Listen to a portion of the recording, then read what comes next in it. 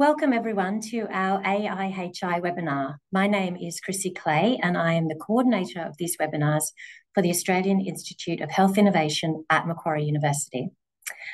We would like to acknowledge the traditional custodians of the land on which everyone is joining today, and we're very much aware that we have people from outside of Australia as well. I am on the land of the Warramadigal people of the Darug Nation, whose net customs and cultures have nurtured and continue to nurture this land since the Dreamtime. We extend our respect to elders past and present and to any Aboriginal or Torres Strait Islander people participating in our webinar today. So the National Policy Roadmap for AI in Healthcare was released last week, and we have a fantastic lineup of speakers to unpack that today. Thank you for joining us. So today we'll be starting off with Professor Enrico Coiera, who is the Director of the Centre for Health Informatics here at the Australian Institute of Health Innovation. He's also the founder of the Australian Alliance for AI in Healthcare. We also be joined by Professor Karin Verspoor, who is the Executive Director of RMIT's School of Computing Technologies and co-founder of the Alliance. Dr. David Hansen, CEO of CSIRO's Australian eHealth Research Centre and co-founder of the Alliance, and also Professor Farah Magrabi from the Australian Institute of Health Innovation and the co-lead of the Alliance's Safety, Quality and Ethics Working Group. So I'm sure there'll be many questions as we go along today and comments, so please feel free to use the Q&A function throughout, and we'll get to as many of those as we can at the end of the presentations. Now I'd like to hand over to Professor Enrico Coiera to get us started. Thank you very much, Chrissy, and welcome all to this very interesting and timely seminar. As Chrissy mentioned last Wednesday, we launched the National Policy Roadmap for AI in Healthcare by the Australian Alliance for AI in Healthcare in partnership with a number of very important organisations, the CSIRO's eHealth Research Centre, the Digital Health CRC, the Australian Institute of Digital Health, and RMIT and Macquarie universities. And as you will see later on when I go through the roadmap for you, it really has been a very large labour of love to come to this point. It's involved literally dozens and dozens of people this year, and the process actually has spanned over the last 2 to 3 years. It's important to frame what we're going to do today for you. What we are going to talk about is policy specifically, which is where governments and agencies get to set rules, legislation, regulation. We're not going to be talking about everything that needs to happen for AI to be successful, for example, in terms of implementation strategies, technology choice, etc. Those things are certainly critical, but they're not part of the policy argument. The other thing that you'll notice is that we make quite specific and often very few recommendations in every area. And that's because we're guided by asking the question, what will be critical to happen over the next couple of years that would actually push the whole agenda forward? And who would own those recommendations and who would have the capacity to action them? So with that framing, you might see why some things are mentioned in one way and not another way. And I'll certainly try and add some context as we go.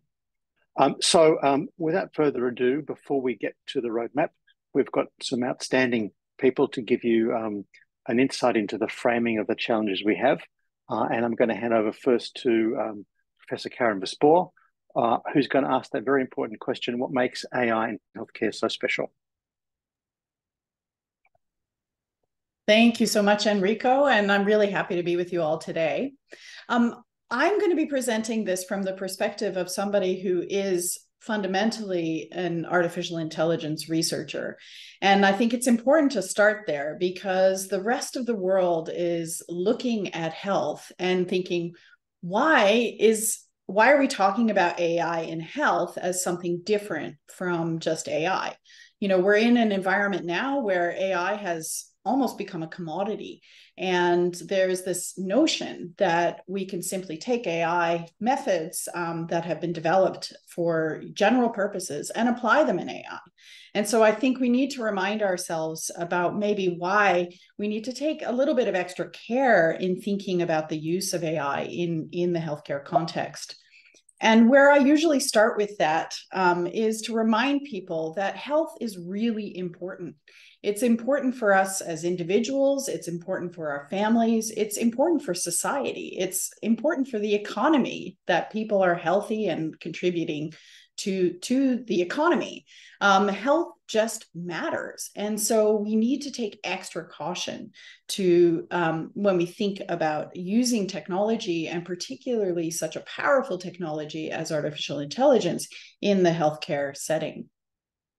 And fundamentally, health is about people. And this is a really critical part of thinking about AI in the healthcare setting, because AI is based on data. And in fact, when we think about AI systems, often we trivialize the information that's provided into these AI systems because it is just data. And so I like to ask people, who is your data? Let's not talk about what data you have, but let's think about the fact that this data represents people. And that introduces a whole host of things that we need to think about as we're developing AI systems. The data is highly sensitive, it's highly personal, and it has significant personal implications to drive decision-making with artificial intelligence using this data. And this becomes a critical element of developing AI systems. We need to protect the data. We need to make sure that we're not inadvertently leaking the data or exposing somebody's very personal health information. Because models are derived by looking at statistical patterns in data, there is the risk that we actually capture an individual's profile at a very, very subtle level. And that means that we might expose data inadvertently that will be violating the privacy of the person involved. So we need to be thinking about this as we're developing applications in this context. Of course, safety is paramount. We can have systems that misdiagnoses or that propose inappropriate treatment plans, that make errors, that drive unsafe treatments. And we all of this can happen if we leave the decision-making and leave the diagnosis entirely to the machines. And so we need to be thinking about how we integrate AI into our healthcare settings and our healthcare systems in order to ensure that we do no harm. Health decisions themselves are extremely complex. There's many, many different aspects to making those health decisions. And when we think about AI tools, most of them are fairly narrow. And that means that applying AI in the healthcare setting means that we need to be considering things outside of the AI. We need to look at patient history. We need to look at the values that the patient has about their health care. We need to look at their environment. We need to look at context. And we need to constantly be asking the question of what is not in the data, what information is relevant to a treatment decision for a patient that is not captured in the data. This all impacts on how we use AI. More importantly, health AI also requires very multidisciplinary teams. We need to bring the experience and the knowledge of many, many different kinds of people, ranging from different clinical experts to different care providers to different technical experts. And they all need to be in the teaming. And this is different from many other applications of AI, where it's okay to have the technical people driving the entire agenda.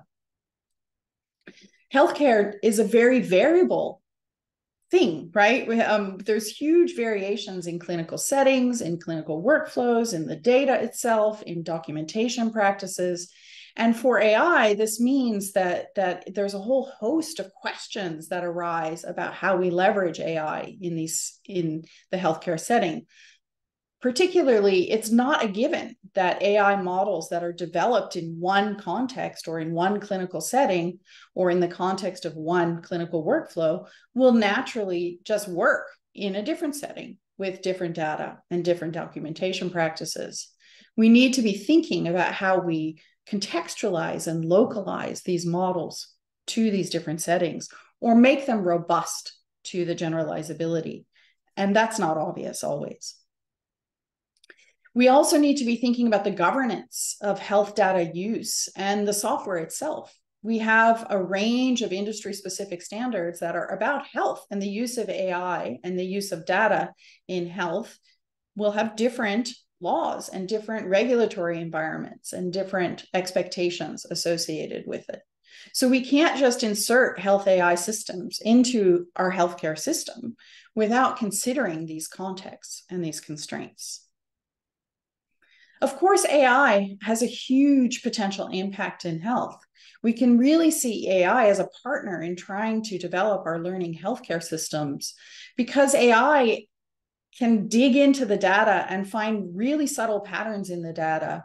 And so it's worth us making all of this effort and bringing these complex teams together and making sure that we manage the privacy and sensitivity of the data so that we can build systems that achieve the outcomes that we're hoping to achieve. And I would suggest that we always need to be thinking about having augmentation of health decisions through AI rather than replacing the AI.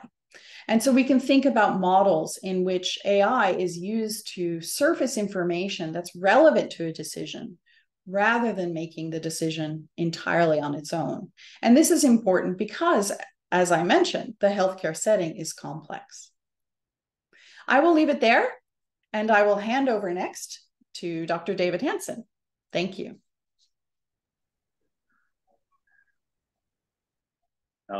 Thank you, Karin. And that's a great overview of the challenges of implementing AI in healthcare. So I just want to remind everyone that we are taking questions today. And there's a question and answer box, which you should be able to access. And we've already got one question in there, which I'll let Chrissy answer at some point in the text. Before we hear more about some of the other challenges and more about the roadmap, just talk for a few minutes about why we need a national approach to how we implement artificial intelligence in healthcare in Australia. And I want to emphasise, and I'm not talking about search side, and that's part of the roadmap, but not the whole thing. Implementation is, of course, very difficult in general in digital health around the world, and we've seen lots of challenges of that. And AI gives an extra layer on top of that difficulty. But when it's come to artificial intelligence, over the last 5 years, we've seen an increasing interest in artificial intelligence in general and in artificial intelligence in healthcare. 3 or 4 years ago, the UK invested over £250 million in an NHS AI lab. In the USA, released an artificial intelligence strategy a couple of years ago. And the World Health Organization released their report on AI in health a number of years ago as well. So we're definitely seeing internationally that countries aren't just taking a sit back and wait for AI to happen approach. And most countries around the world are actually looking at how they can take a consolidated and coordinated approach to implementing AI in healthcare. This year, of course, has been really exciting for AI in healthcare, and I think the release of ChatGPT over 12 months ago has taken AI from out of the realm of the techies and the researchers and really opened up to the general public, and it's been really exciting to see AI have a level of interest that we haven't seen previously. And so with the result, though, that we're now seeing the UK government have their AI Safety Summit a number of weeks ago. We've seen the Biden administration release an executive order on safe and secure and trustworthy intelligence. And of course, we've even seen Chinese government urge countries to unite in tackling AI challenges. So this isn't just a national approach, this is an international issue, how we actually use AI across society, but particularly our interest, of course, in health. We've also seen in Australia a number of the learned academies and other peak bodies release AI reports, really detailing the challenges and opportunities of AI from the government, from organisations, and from CSIRO, and we've seen a number of reports from all of those organisations. Recently in Australia, we've seen the government fund a National Artificial Intelligence Centre hosted by CSIRO's Data 61, and they're running a number of initiatives, including the Responsible AI Network, which will be about accessing tools and guidance to support implementation of AI generally across society. This will help. The aim of the AI Centre is really to be coordinated across industry, and we're working, of course, to take what comes out of there and apply it in health. And then finally, I wanted to talk a little bit about the fact that the government this year invested significantly to ensure that we have really good digital health systems in Australia. So we've seen more money to being invested in digital health in Australia than we've seen before, and this will give us, we hope, both more and better data. And we've already heard from Karin on the importance of data to help us to help drive AI generally and make sure that the algorithms can be developed well and safely. And so not only will the digital systems help drive better data into healthcare, but it also it's a backbone for implementing AI in healthcare. You can't implement AI without those digital systems to take the algorithms and the tools to the clinicians. So with the population and economy of Australia, we can be really competitive. It's a real opportunity for us to work as a whole country, to be competitive internationally and implement AI properly into our health system. So there's great opportunities, but we do need to cut it as a whole of country effort.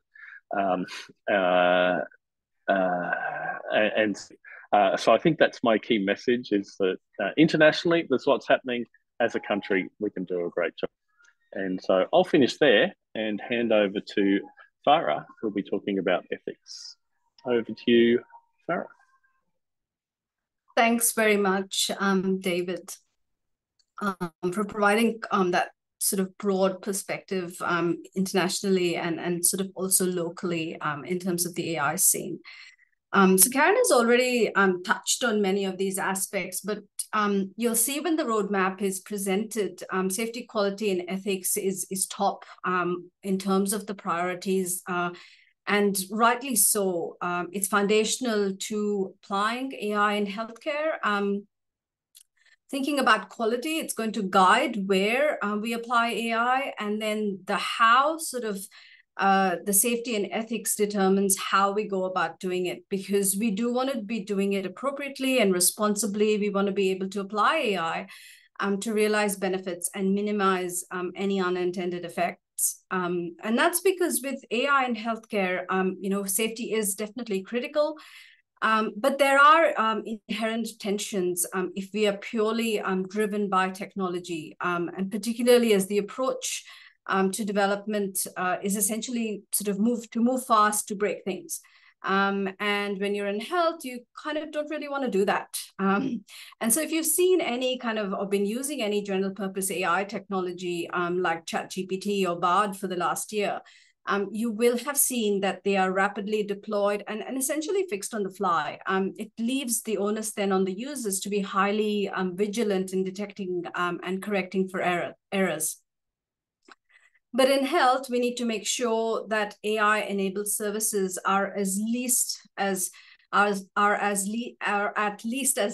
safe as existing services, if not safer. And so our approach to AI should essentially be problem-based rather than technology-driven. And that's because our health system is under sort of enormous pressure at the moment. If we consider the quality of care, Jeffrey Braithwaite and colleagues, they talk about the 60-30 challenge. Despite concentrated and ongoing efforts, only about 60% of care that we have is in line with recommendations. About 30% is waste and 10% harms patients.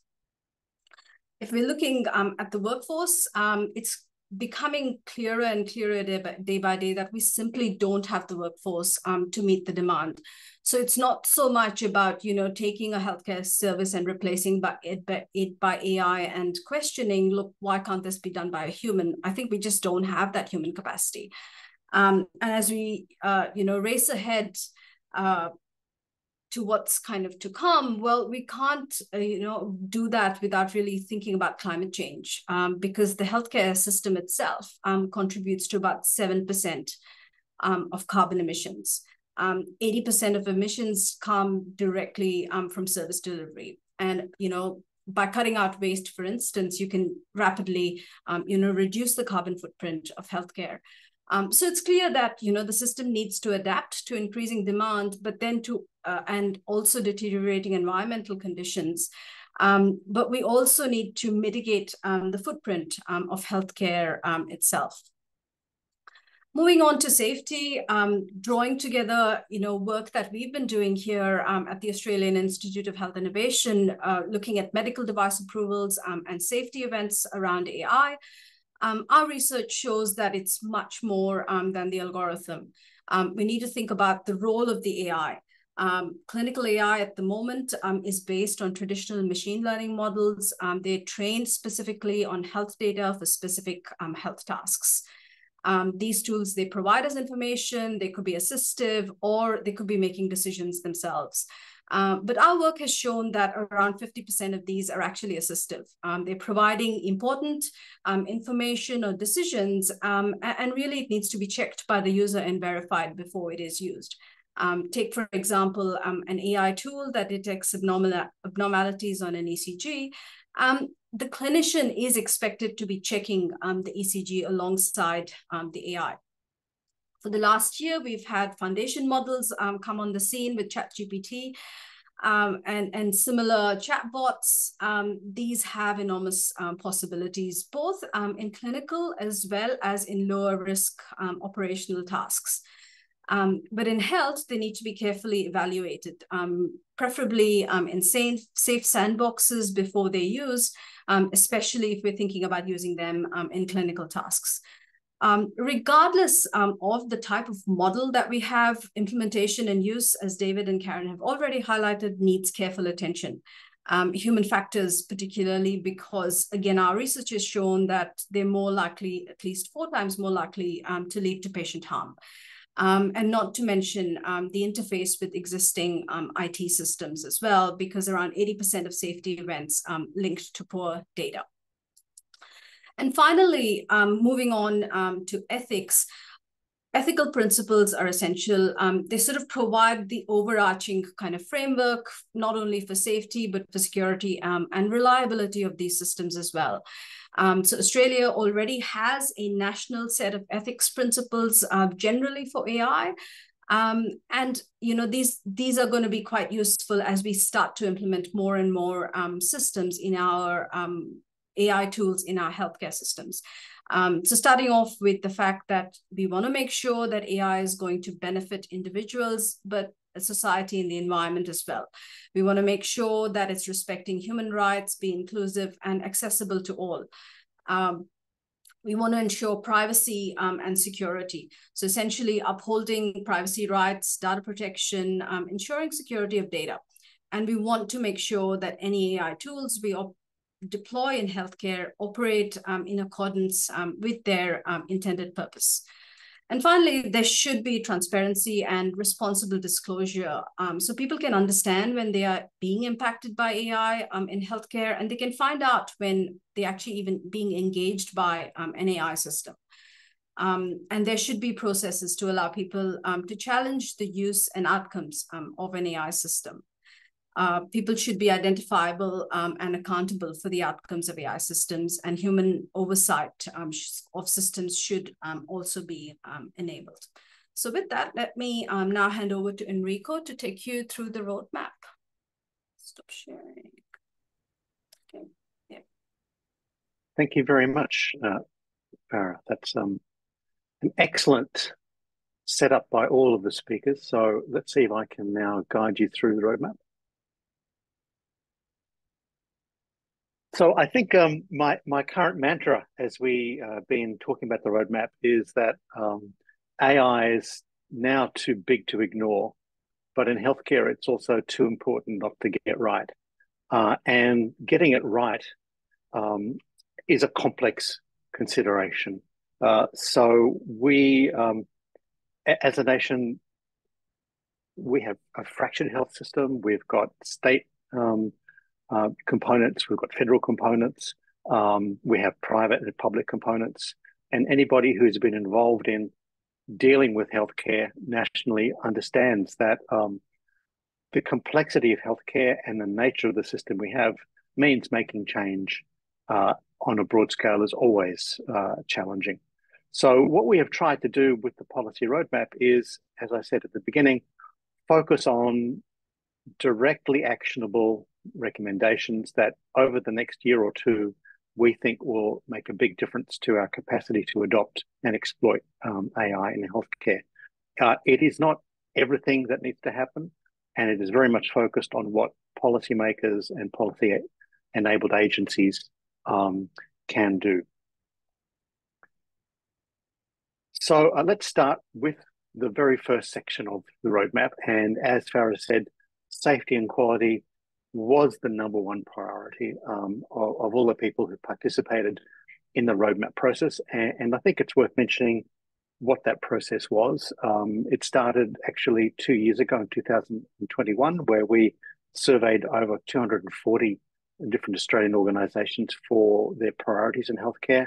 And we continued that process over this year, refreshed it because of the implications of generative AI, and also had a very useful and engaging workshop with over 30 leaders in Sydney earlier in the year, where the priorities that you're going to see now really were polished and honed. And I have to say, given the disparity and the diversity amongst all the people who participated, there is actually a very strong consensus around these things. So everything you're seeing here is because the participants in the process suggested they should be there.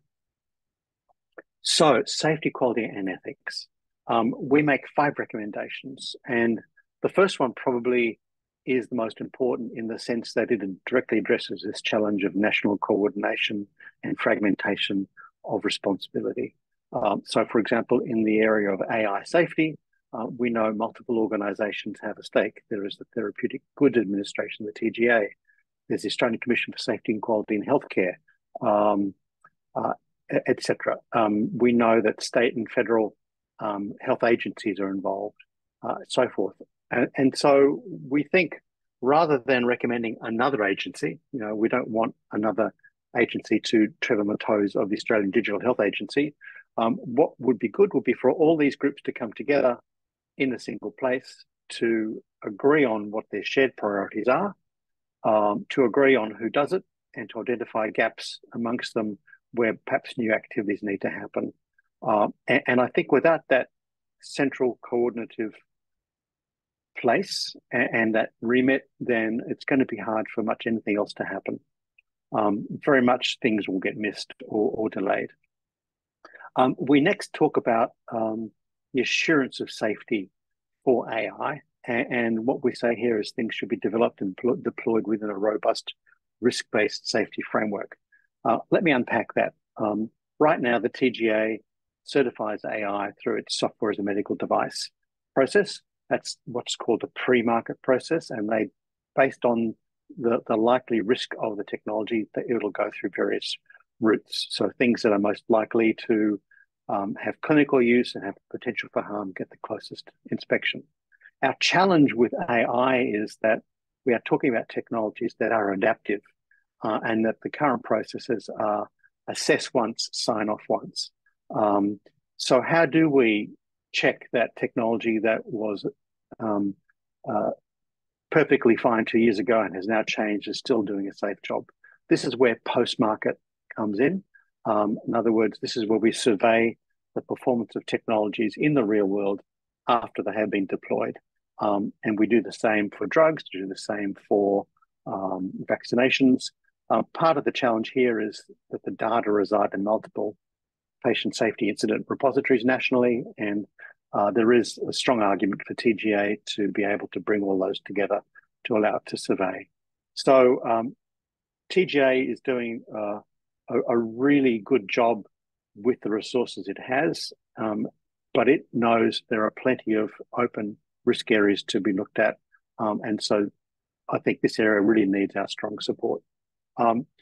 Safety is not just a question of pre-post-market testing of technologies. It's also about making sure that the people who use the technology are capable. And this is where accreditation comes in. This is where we make sure organizations are using AI in a fit-for-purpose way. And in keeping with our mantra of using existing organizations and giving them clearly actionable recommendations, we think the Australian Commission for Safety and Quality in Healthcare, which regulates or accredits healthcare organizations, should be able within that process to add in safety and quality practice standards. There is already a pathway to do that. Let's use that.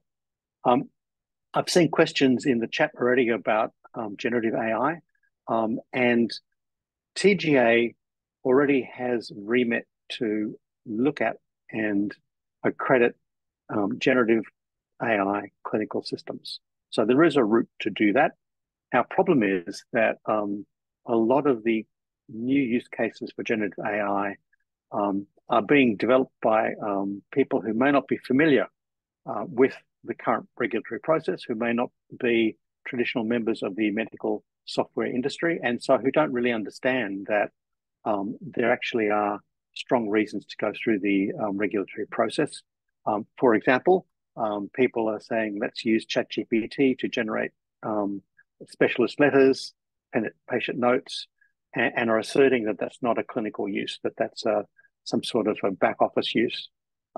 It very clearly is a clinical use, because if I get a letter that's got an AI-generated hallucination in it, that it gives the patient the wrong diagnosis, gives the patient the wrong medication, that there are patient safety concerns there.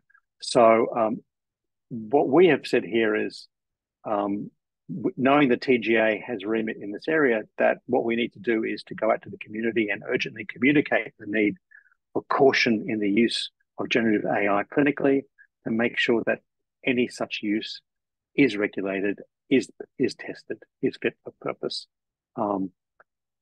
And the last recommendation here is really territory covered both by Karin and Farah, which is to say that there already is work happening in the National Task Force on AI, run out of the Department of Industry, on a national AI framework.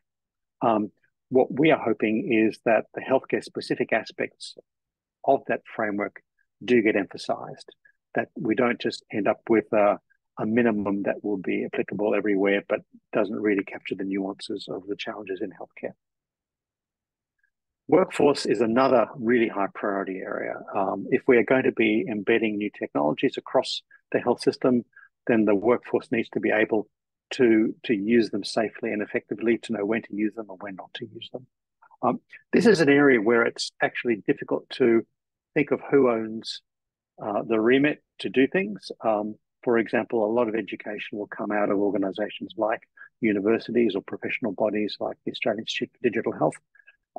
What we focused on were 2 actionable recommendations where we will get a driver for the development of training, workforce programs, etc. So firstly, AHPRA already has what's called a shared code of conduct. And I think 12 professional organisations sign up to that shared code of conduct. And we see that that's a perfect vehicle where we might add in components around shared safe use of AI. So let's use a pre-existing process as much as possible. It's important to note that not every healthcare profession goes through AHPRA. There are other professions that go through other bodies. So hopefully that can be brought together. We also know in recommendation 7 that there are some colleges, for example, the Royal Australian College of Radiology, who have already pushed forward codes of practice for their members about the safe and effective use of AI, clearly leaders in the area both nationally and internationally. We heard during the consultation process from other professional bodies who said, we also would like to do that, but we don't have the in-house capacity to do that. We don't have the expertise to do that. And so one of our recommendations is that we need to find a mechanism to assist professional bodies and by providing the resources and examples from other places, both nationally and internationally, about how to do that. Consumers, really, the lifeblood of the whole thing. How do we make sure consumers are actively engaged, firstly, in the discussion about how AI is used with them and for them, and also how do we make them effective users of the technology when it is consumer-facing. There is a strong case, I think, for some form of national program for digital health literacy, not just for AI. As we've heard, AI is one component of the larger ecosystem. What we are focusing here, I guess, is on the specific challenges of AI. And it's very clear that AI brings real challenges, for example, around bias in data. And so one thing would be, for example, for people to be able to ask the question, was this AI trained on people just like me? Or do I have to look elsewhere? Or, for example, to make people skeptical, to make them understand that just because an AI says a certain thing doesn't mean it's good.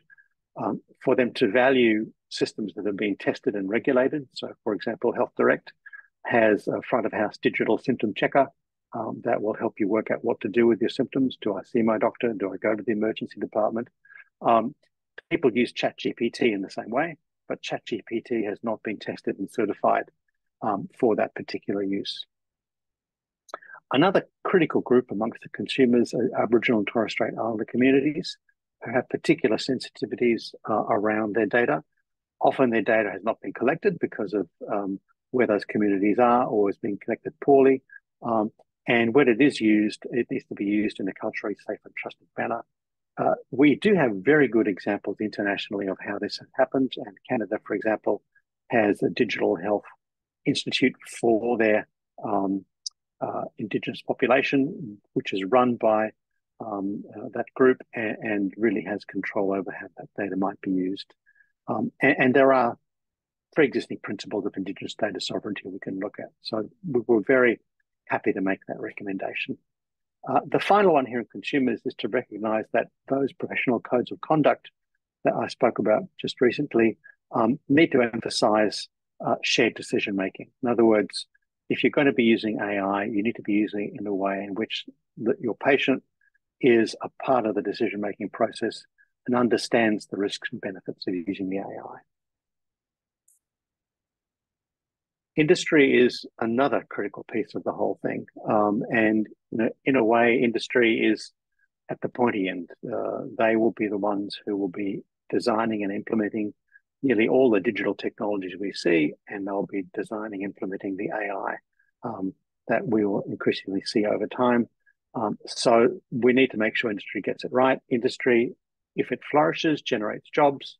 It also generates sovereign capability. And by sovereign capability, I mean that Australia has the ability to develop its own systems, to modify systems as need be. We saw during the first 6 months of COVID, for example, how the world shut down and Australia was left to its own devices. We had to do everything from finding ways of creating rat tests, even creating sufficient quantities of hand cleaning equipment or masks were a challenge. So we need to be able in Australia to not import AI only, but to be able to develop ourselves to ensure we have some sovereign capability. So our recommendations for industry are actually quite lengthy and I think well thought through.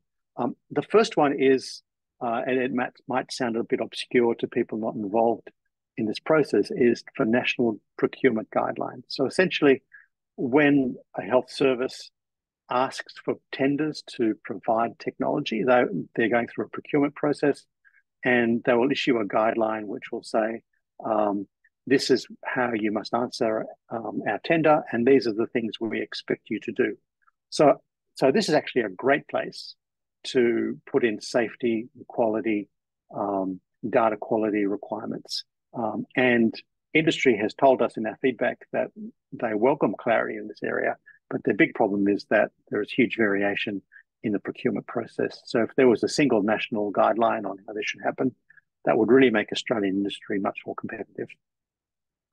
We have a small AI health industry compared to other nations, and the small, medium industry or enterprise area, the SMEs in particular, require support. It's surprising to note that we currently get tax support for innovation, developing new technologies, but we don't get support to SMEs for the cost of regulation. Yet it turns out the cost of going through something like an FDA or TGA process can be 50 to 70% of the total cost of product development. So we're recommending that there's some consideration about how that tax incentive scheme can be moved to cover regulatory compliance costs. That will make a huge difference to local industry.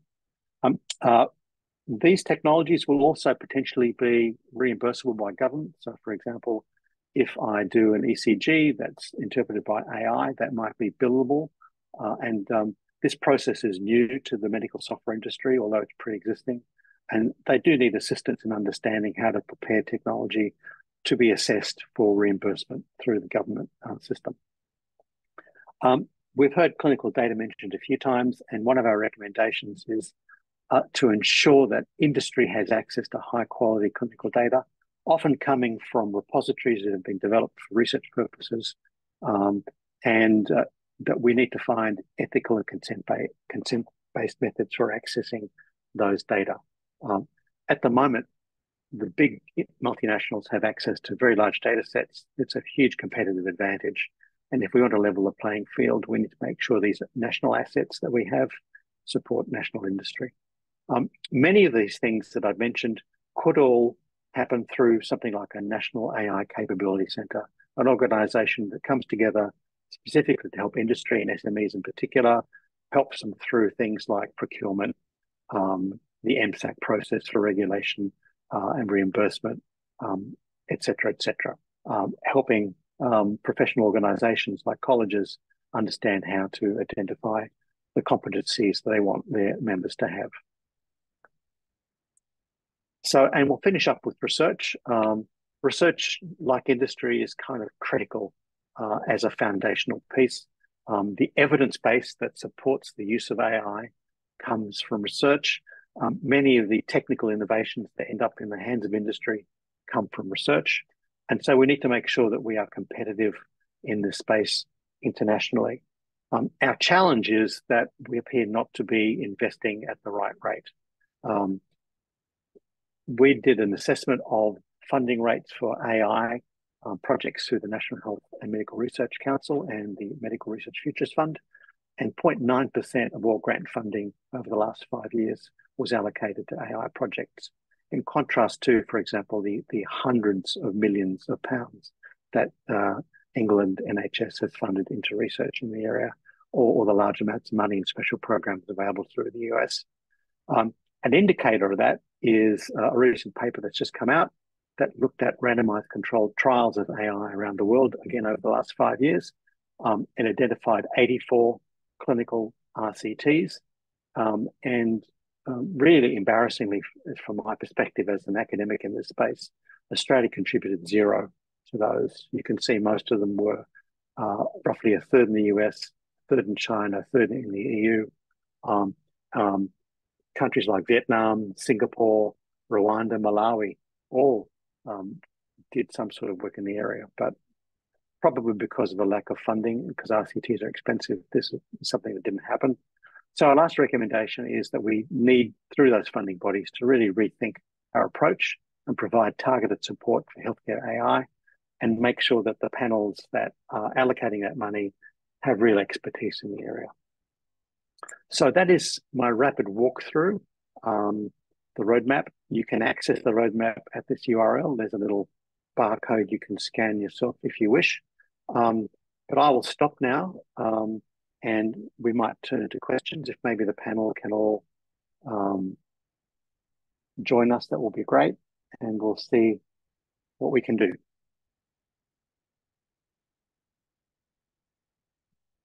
Okay, so I've got your questions in front of me. Let's have a look.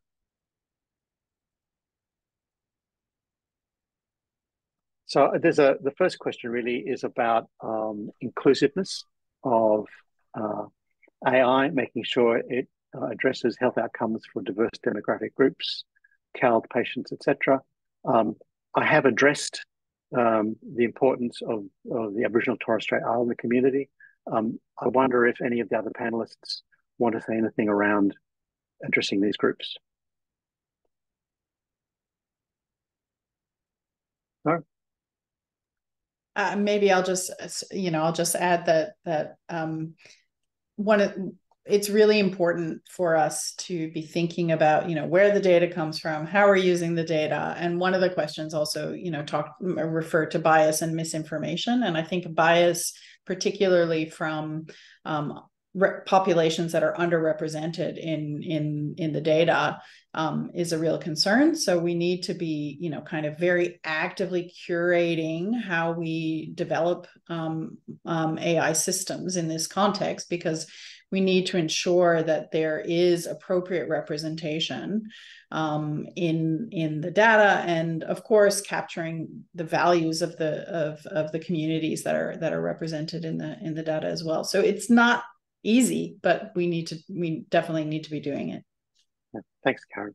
Another question is really around where Australia sits in terms of regulation of AI. Are we at the front of the pack, at the back of the pack? Farah, maybe you could answer that for us. I can kind of answer that one. So Australia is a member of the International Medical Device Regulators Forum. And so that is a forum which has all of the medical regulators. And essentially what they do is they try to all stay in concert and in line with, so this kind of uniformity across the globe. And that's because you may have a product that's approved in the US, and so industry would want to come and be able to deploy that here without having to go through an additional sort of process, and vice versa. So products developed here, and so the regulators are really trying to make sure that they're all sort of consistent or in harmony as much as possible, is like what they like to call it.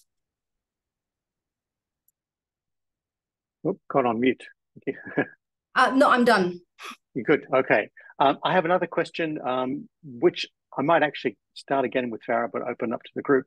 And it's a data quality question in terms of regulation.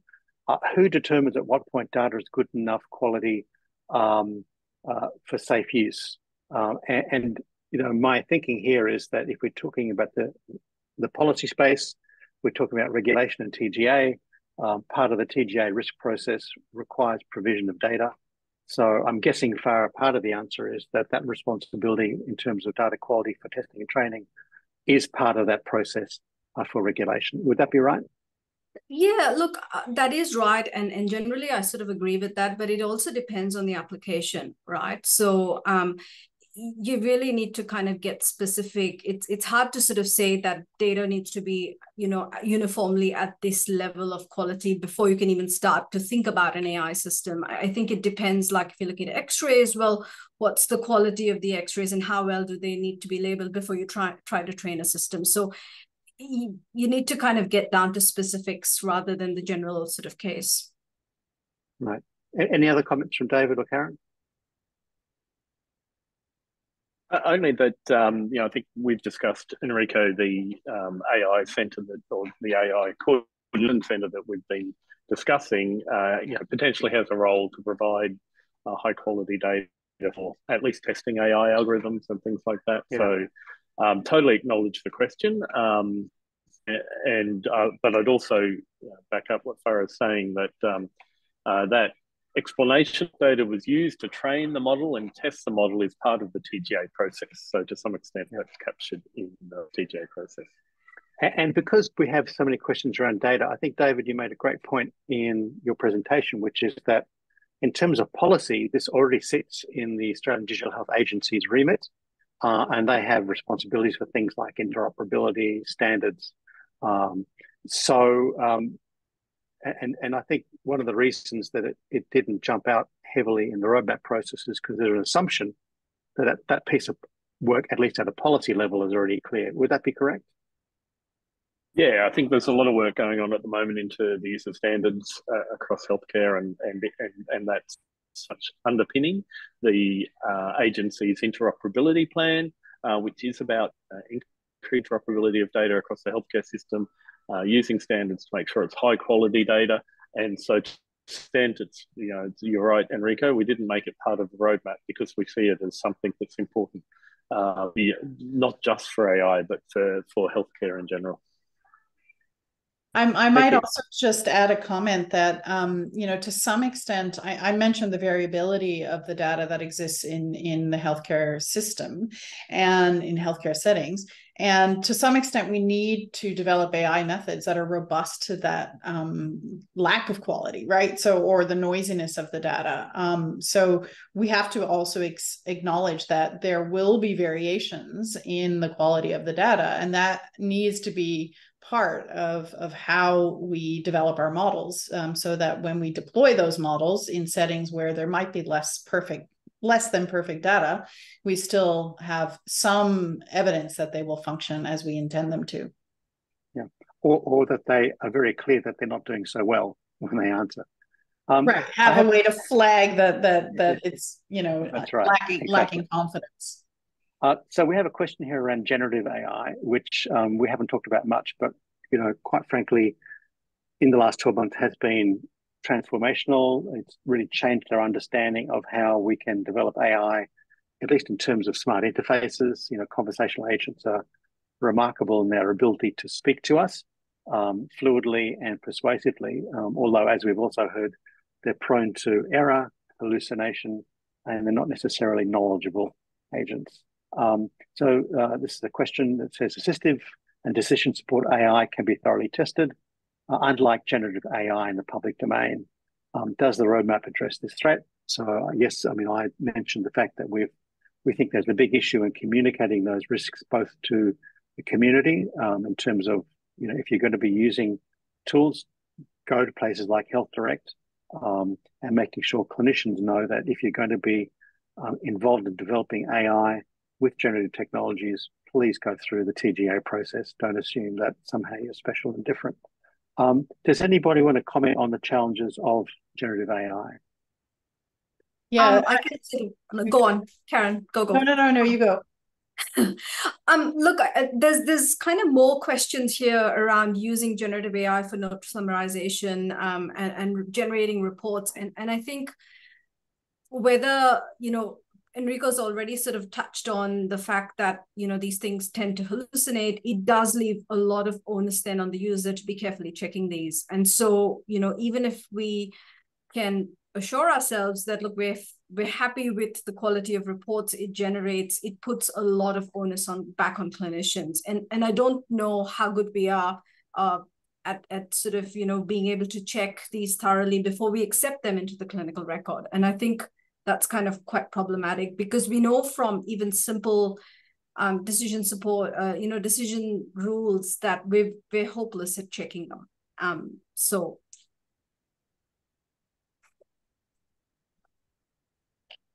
And the other, Karin, did you want to say something? Yeah, I just wanted to kind of approach this maybe from a little more technical perspective, which is that what we're trying to achieve with generative AI may not actually address the specific clinical problems that we want to resolve. So, where we're using it for summarization or for even sort of documentation of a clinical record or a patient visit, clearly we need to have that review and the final accountability sitting with the clinician. But where we want to use it for kind of more speculative things, I think we really need to think about, is a generative system the right way to approach that? Because there are many applications of, say, large language models or the paradigm of deep learning, which are more effective in the context of a classification or a a suggestion for a prediction of some variety. So generative AI, yes, I see Emma has commented that the Mater has begun a project where they're restricting the data itself to a private data set that they're controlling access to. But the problem is not only about the access to the data, it's also about the predictive use of the data, and the generative paradigm is just not necessarily robust in the context of the kind of uses that we want to make of it. We have to be really careful. Basically, we know that these models hallucinate, make things up. So we just need to be sure that we're using models that are fit for the purposes we have. Thanks, Karin. So we're getting very close to time, and there are very many questions. There's one here on ensuring we get value out of AI. And this actually was a big issue in the workshop that we used earlier this year as a way of testing many recommendations. And comments came from individuals involved in procurement and developing and using systems, so people on the front end. And they said, really, the procurement process is where they can stipulate that there is evidence that the technology being proposed really doesn't just perform technically well, but has an impact on clinical outcomes. So that is one way in which we can have a stick or a lever, as it were, to make sure that only useful stuff comes out and gets used.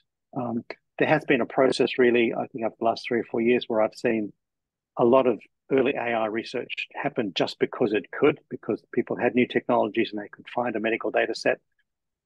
It is now shifting to people asking questions about what is a real problem that needs to be solved, that actually will be taken up and make a difference. Any comments from the panel on ensuring we get value from AI? Well, I think the workshop participants, as you said, Enrico, they were quite clear that, when we're thinking about AI in healthcare in Australia, we need to sort of be driven.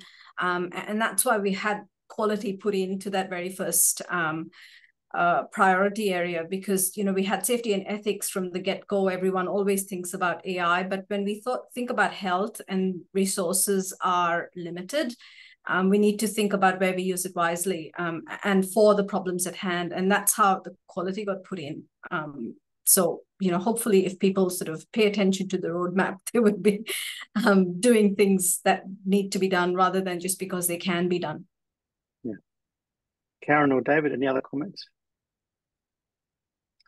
Good. So look, I think with just about a minute or so to go, I will start to wrap up now. There are, as I said, many more questions, and I wish we had more time to get to them all. I hope we've done a good job of at least answering most of the big ones there. I want to thank David, Farah, and Karin, who have been really pivotal supporters for the whole process. Also, Pippa Doricott, who's not on here today, but who is kind of the Chief Executive Officer of the whole Alliance and keeps us honest and has made the whole roadmap happen. I want to thank Chrissy for making today happen. I encourage you all to read the roadmap, reflect on it, understand its very particular approach, which is to focus on national policy specific to AI as opposed to trying to do everything. And we look forward also to the feedback of many people over the next few months on how they think these things can happen and give support to the overall agenda. So with that, I will thank you all. And I'm not sure, Chrissy, if you want to say farewell or not. Thanks, everyone. Thanks for coming on the webinar today, and thanks to our participants. In the chat, I have put a link to the roadmap, also an email address for the Alliance if you'd like to get in touch. And everyone who's participated in this webinar will receive an automatic link to the recording as well that you are very free to share with colleagues. So thanks, everyone. Thank you. Thanks.